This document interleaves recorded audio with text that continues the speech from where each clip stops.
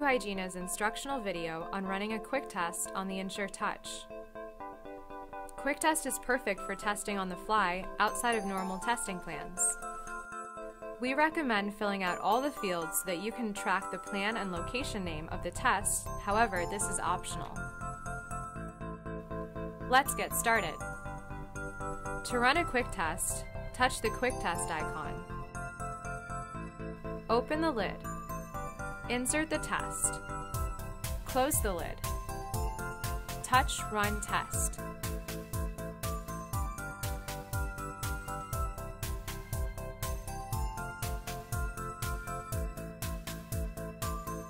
When a test does not pass, a corrective action such as re-cleaning should be performed.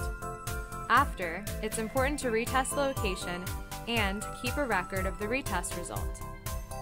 From the results screen, simply touch the retest button. Enter in any applicable notes